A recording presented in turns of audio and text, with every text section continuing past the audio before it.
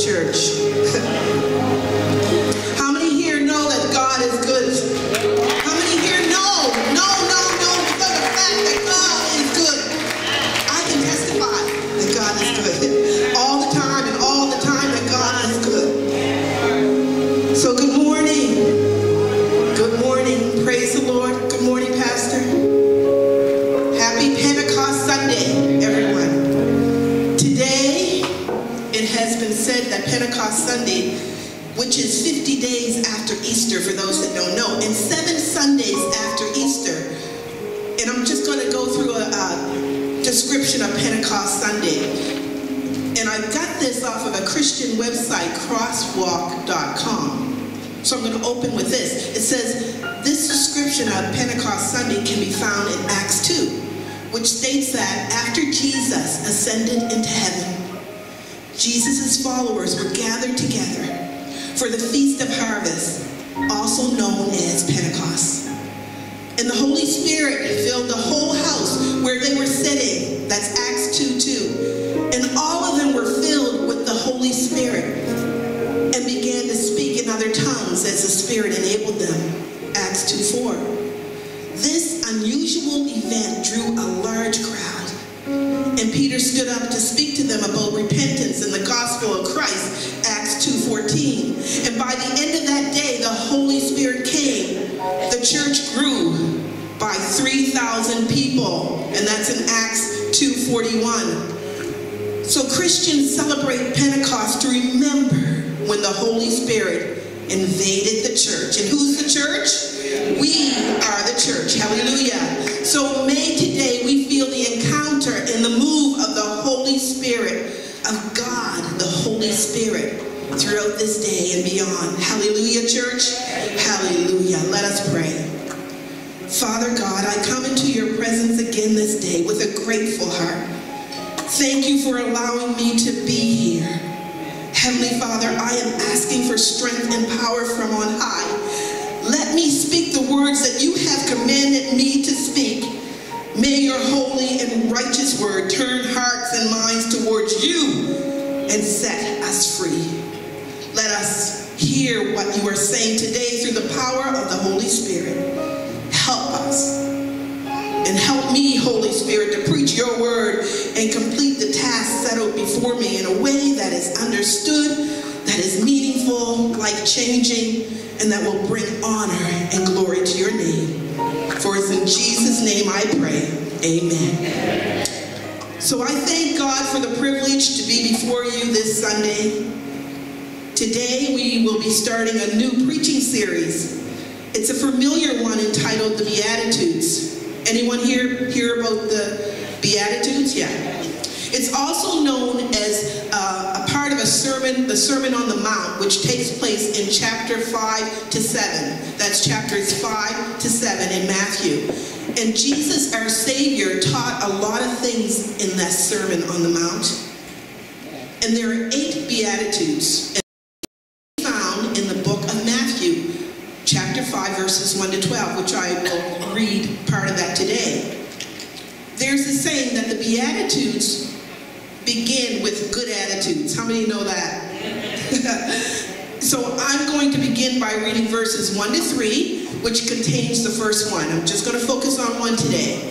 And if you are able, could you please stand with me for the reading of God's rich and holy word? I'm also reading from the NIV version, but you can follow along in whatever version that you have. And for those that have their Bibles, I'm going to wait for you to say amen when you have it.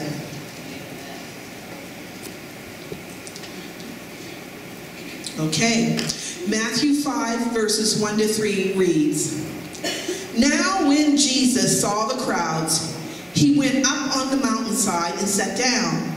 His disciples came to him, and he began to teach them. He said, Blessed are the poor in spirit, for theirs is the kingdom of heaven. I read down to the 3rd verse. May God bless the reading of his rich and holy word, which preaches all by itself. Praise the Lord. So the title of my message this morning is Poor Yet Rich. Poor yet rich. It sounds like an oxymoron, doesn't it? How can you be both poor and yet rich? Now, there's no doubt, brothers and sisters, that Jesus, the Son of God, was and is the greatest teacher. Hallelujah. Even today. So allow me to set the tone of that day for you. Now, everyone wanted to hear what Jesus had to say. As it has been mentioned this morning, Jesus' teaching was revolutionary. Hallelujah. The status quo had to go, and Jesus was the one to do it. Jesus was like a magnet. People were drawn to him. Crowds followed him. The saved, the curious, those rejected, those seeking, the downcast, the sick. And among the crowds were even the scribes and the Pharisees. Those who wanted to catch Jesus saying something that could be used as evidence against him. Yes, his very enemies were present during the Sermon on the Mount. Those who hated him. Jesus was teaching about righteousness, see? How to live right according to God's word. And he didn't begin his sermon with a rebuke of his enemies. He didn't call them out and say, "Why are you here?" He didn't send them away. No, instead he taught the opposite of what they had been teaching. Yeah, you see, the Pharisees were all about outside appearances. How you looked on the outside. Did they look holy enough in their long gowns with their tassels and array and jewelry? Did you look the part? All about appearances and whether the people followed the Jewish law. They were dressed in long, fancy robes, as I've said, and actually looked down on the people. The people looked up to them as teachers and guides. Jesus even called them blind guides. And Matthew 23, 12 to 13 says, 12 to 13 says, "For whoever exalts himself will be humbled." You know this. "And whoever humbles himself will be exalted." Woe to you, teachers of the law and Pharisees, you hypocrites. This is Jesus talking. You shut the door of the kingdom of heaven in people's faces. You yourself do not enter, nor will you let those enter who are trying to. Now, there were times when Jesus would tell the Pharisees and the scribes about themselves, as I just gave you that. But the Sermon on the Mount was one of them. But we do read about, I love it when Jesus tells them off. I love it when in Matthew 23:25, when Jesus warns them by saying, "What sorrows await you, teachers of the law, you Pharisees, hypocrites, for you are so careful to clean the outside of the cup of the dish, but inside you are filthy, full of greed and self-indulgence." You see, church, these teachers had all the rules. They had all the traditions, the regulations, which were too numerous for anyone to keep up with. The Pharisees believed that this way of living made you righteous in God's sight. They were teaching about the things that people should do, but not practicing what they preach. They weren't practicing what they preach. Matthew 23, 2-4 even proves it. These are Jesus' words. He said, "The scribes and the Pharisees sat in Moses' seat. So practice and observe everything they tell you. But do not do what they do. For they do not practice what they preach. They tie up heavy, burdensome loads and lay them on men's shoulders, men and women's shoulders. And they themselves are not willing to lift a finger to move them." Jesus continues in Matthew 25:26, calling them blind Pharisees. Clean first the inside of the cup and the dish. What's he talking about? He's talking about the heart. So that the outside may become clean as well. My mom used to have this saying, "Come clean, come clean." Proverbs 28:11 says, "The rich are wise in their own eyes. One who is poor and discerning sees how deluded they are." You know, one can hate or resent everything they are doing, which is seen on the inside by God, but they do it anyway out of duty or obligation. They take no no heart or soul at all in doing this. That's fake and phony. But Jesus taught that the character of Christ, a Christ follower, must flow out of what is within us, from the Holy Spirit that fills us as believers and lovers of God. What is on the inside should be genuine and pure, church. We need to be sealed and for real. The songwriter asks, do you love Jesus? You say you love Jesus. Well, if you love Jesus, you ought to show some sign. Is there anyone here today who's poor in spirit? Let me rephrase that in another way. Do we have anyone here who realizes his or her need for God?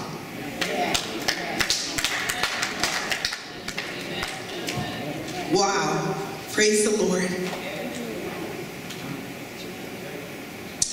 Any prayer warriors who pray to God as their source of strength and comfort and to seek direction? Anyone sold out for Jesus, and so you came here today to have an encounter with the living God? You see, it all comes down to our day-to-day attitude towards God. Your attitude about God. You see, God, let me remind you, is sovereign. That means he reigns supreme. God is over all. God is everywhere. God knows all. He sees all. He can do it all. Hallelujah. Omnipotent, omniscient, and omnipresent. There is no one like God. No, not one. God cannot be placed in a certain category in a box and placed on our mind shelves so to be used when we're needing him. God's mysterious ways are not understood by mere mortal minds. My mother would often say, God works in mysterious ways. And Isaiah 55:8-9 says, for my thoughts are not your thoughts, neither are my ways your ways, declares the Lord. Meaning, that's it. Period. As the heavens are higher than the earth, so are my ways higher than yours, and my thoughts than your thoughts. So, church, we need to first know where we stand in terms of God. And if you don't know, let me remind you and me that we stand under. That is what being poor in spirit means. You have to stand under before you can understand. See, God created you and me. We are not equal to God, none of us. Yes, we stand under an indescribable, awesome God. Hallelujah. God is the way maker. He's the miracle worker. He's the creator of heavens and earth. He made it all. Hallelujah. And if we are honest, at some point in our lives, every one of us here have been at that place where we needed somebody bigger than you and I to be there for us. Somebody bigger than mommy or daddy, closer than a sister or a brother, a husband or a wife, a son or a daughter, a pastor or a deacon. We need God. We are reminded in Romans 12:3, for by the grace given me, I say to every one of you, do not think of yourself more highly than you ought, but rather think of yourself with sober judgment in accordance with the faith that God has distributed to each one of you. You know, people go to the hospital when they're sick. They go to the insurance agent when they want insurance. But they come to church when our spirits need a word from the Lord. And when we need to worship God and to be made well so we can get through the other week. We need a fill up here. Hallelujah. We need a fill up. So get filled up today so that you can do this race, that you can walk this race, that you can press forward. Hallelujah. Yet for some of us, as soon as we heard the words poor in spirit, we think that feeling down and out, feeling depleted, lacking something, needing something, being at the lowest of the low and calling out to God as a result shows weakness. But let me bring to your attention to what God said to Paul when Paul asked him if he could take away what he referred to as a thorn in his side. In 2 Corinthians 12:9, he said, but he said to me, Paul said, God said to him, my grace is sufficient for you, for my power is made perfect in weakness. Therefore, I will boast all the more gladly about my weakness, Paul says, so that Christ's power may rest on me. Hallelujah. That is why, for Christ's sake, I delight in weaknesses, in insults, in hardships, in persecutions, in difficulties. For when I am weak, hallelujah, that's when I am strong. Praise God. And so are you. Poor in spirit, yet rich in faith. Psalms 34:6 says, this poor man cries, and the Lord hears him and saved him out of his troubles. Psalms 34:18 says, the Lord is close to the brokenhearted, and he saves those who are crushed in spirit. The scripture that was read is telling us that blessed or perfectly happy people are first those who are poor in spirit. Why? Why would anyone feel blessed, be content, and be poor at the same time? Well, think about it. When you're going through a rough time, do you pray? And then don't you rely on God to give you peace and contentment in the midst of that storm? Or do you rush ahead of God, feeling stressed and miserable, impatiently trying to do it under your own strength? You got to fix that situation. Brothers and sisters, may I remind you that you can't do anything without God. Whether you know it or not, God is there. Believe me, before I accepted the Lord, I tried to do things my way. And it never went well.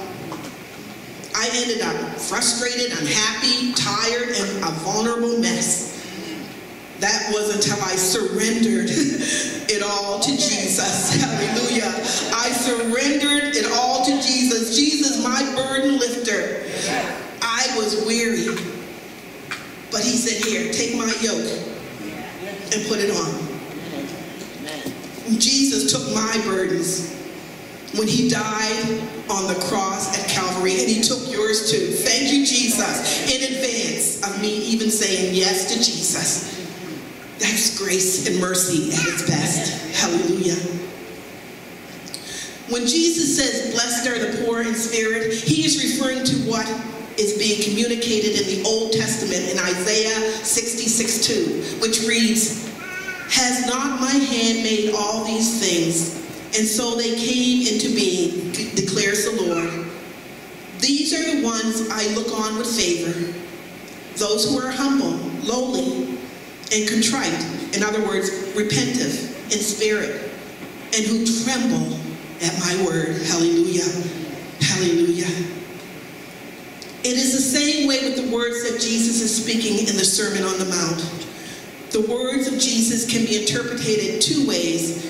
And at that time, the day that it was read, the words, blessed are the poor in spirit, spoke to those that were poor, so that they would be encouraged financially, those that were at their wits' end, those who look to God know there is hope and can say, hallelujah, the Lord will provide. The Lord will provide, regardless of your circumstances. When Jesus was teaching that day, he was going deeper. He was speaking more about the state of every believer's heart and soul, our spirits. See, a person's soul lacks fulfillment, and the soul always yearns for God to have his way in their lives. A poor spirit is open to God's teaching and direction. A poor spirit is hungry for God's word because it is God's word that satisfies the soul. The weary soul easily humbles himself or herself before God, trusting that thy kingdom come, thy will be done. Now, unless you came for another reason, I would say that you are here today because you needed a filling too, a blessing from God. You desire to go deeper in God's word, to get to know your God, your Lord, your Savior better, to have that close encounter, hallelujah, of the third kind, the Holy Spirit. To walk with Jesus and talk with Jesus and tell him all about your troubles, and to be reminded of who God is and what God can do. Psalms 118:26 says, blessed is he or she who comes in the name of the Lord. From the house of the Lord, we bless you. Be filled with the Holy Spirit, brothers and sisters, so that when the storms come, you can stand. When the winds of life rage, you have an anchor. When the mountain seems too big, our mustard seed faith can say, move out of the way. Hallelujah. After all, we are never so filled that we cannot take in more, hallelujah, of who God is. Give me more. I yearn to get to know Jesus. To give me Jesus in the morning. Give me Jesus in the evening. Give me Jesus every minute of the day. Hallelujah. Give me. I got to have Jesus. He's my reason for living and my source of survival. We got to have Jesus. Those who are poor in spirit have a repentant heart. When you are humble or poor in spirit, you can be easily filled with the Holy Spirit. Those who are poor in spirit look to God in every situation. Those who are poor in spirit willingly depend on God. They yearn for God. They submit themselves to God. Those who are poor in spirit go to God as their source. They realize they can't control some things, but God can control all things. Hallelujah. Those who are poor in spirit can let go and let God. They can be molded and used by God. Those that are poor in spirit recognize God as ruler and king over all. They seek after God, who becomes their strength and their salvation. The holy word of God is their light to their path. Hallelujah. God blesses the poor in spirit with kingdom living. And kingdom living isn't when we get to heaven. Kingdom living is right here, how many know, on earth. This is our place to start. When others can't see a way out, those poor in spirit trust God with the outcome. The title of my message, Poor Yet Rich, just means that when believers are down and troubled, or feeling neglected, or your name defamed by people in the world, when we stand alone for the cause of Christ, when we face sickness or loss of any kind, when everything seems to be falling down around us, when we are tempted to sin and don't know what to do, Almighty God has provided us with a helper, hallelujah, the Holy Spirit, to guide us with everything we need according to his riches in glory. Trials can't keep us down. We may appear weak, but we're strong. We're weary, but we're able to run the race. Tired, but not asleep. Weeping, but we know that joy comes in the morning. Hallelujah. We might be hopeless, yet we're full of hope. Forsaken, but forgiven by God. Unknown, yet fully known by God. Hallelujah. Sick, yet it is well with my soul. Praise God. Weapons can't stop us. Fiery darts can't burn us. Satan can't defeat us. As long as we know who we are fearfully and wonderfully made. And whose we are. We belong to the King of all kings. Hallelujah. And the Lord of lords. And we can press forward to the mark of the high calling which is in Christ Jesus. The words to this hymn that we used to sing sums it up for me. Jesus did it all. Because living, he loved me. And dying, he saved me. And buried, he carried my sins far away. Death could not hold him. The grave could not keep him. Rising, he justified freely. Hallelujah, forever. And one day, he's coming back. Oh, glorious day. I don't know about you, but I so that God can pour out his blessings on me as I serve in his kingdom here on earth. Rule and reign over my life, Lord. Do you need God in your life? Yes. Are you like me? Do you yearn for God? I don't know where I would be. I know I wouldn't be here if I didn't have God in my life. See, I love submitting to God and doing his will. His word never fails. His faithfulness is consistent. Serving and working in the kingdom of God, which is in the world, but not of the world, is pure joy. Hallelujah. The word beatitude literally means a declaration of blessing. This says, blessed are. But it could easily say, God blesses the poor in spirit, for the kingdom of heaven is theirs. That kingdom is here and now. Because, church, we are blessed in the city. We're blessed in the field. We're blessed when we come and when we go. We cast down every stronghold. Sickness and poverty must cease, for the devil is defeated. We are blessed. We are blessed. We are loved by God. That is not only a blessing, church, but it's a blessing with a promise. Hallelujah. Thank you, Jesus. Amen.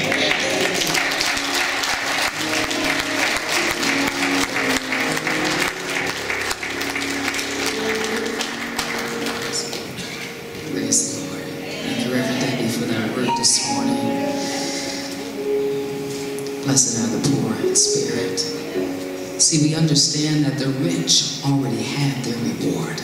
They have their big houses. They have money in their banks. But the poor in spirit understand that true riches come from a relationship with Jesus Christ.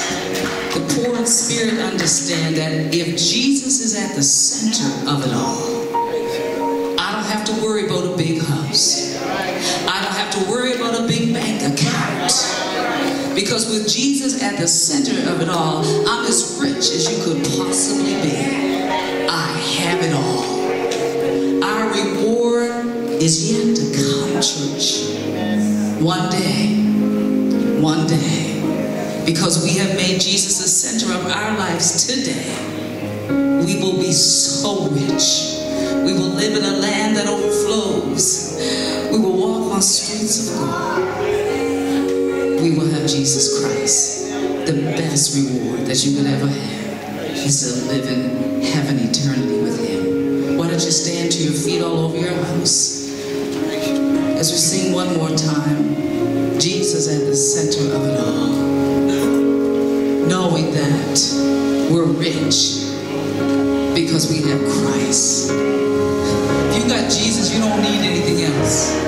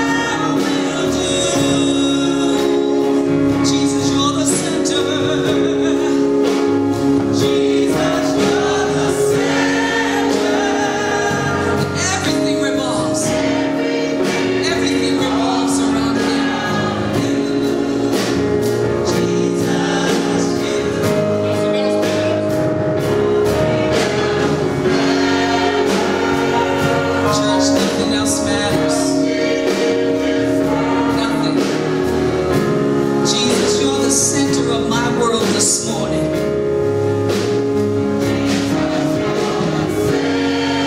I know that if I have you, Jesus, I have all that I need.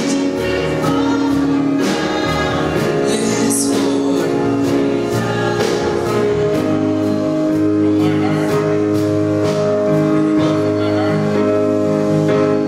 From my heart to the heavens, Jesus be the center.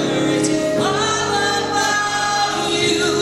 Yes, it's all about you. From my heart to the heavens, Jesus be the center. It's all about you. Tell me this morning, it's all about you, Jesus. From my heart to the heavens, Jesus be the center. It's all about you. Yes, it's all about you. From my heart to the heavens, Jesus be the center. It's all about you. Yes, it's all about you. If that's your prayer this morning, that you want Jesus to be the center of your life,